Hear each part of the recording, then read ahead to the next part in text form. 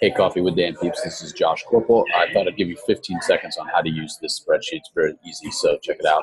Right? Essentially, just write down your tasks into this column here under the task column. You can see I've got a couple of tasks here.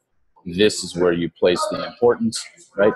Every time that you do that, a 1, 2, or 3, for instance, as you move through, what it does automatically is that it assigns it a color code so you can differentiate easy, but then it places it in the appropriate column. So if you've got a couple of different ones, and then a 2, and then a 3 there, and then another 1, it will simply populate all of the ones into this column, 2s, and then 3s over there.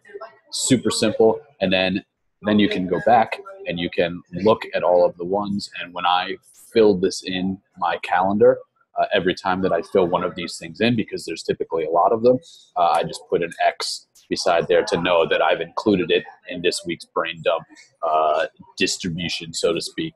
Hope that helps. Any questions, give me a call or shoot me a message. Adios.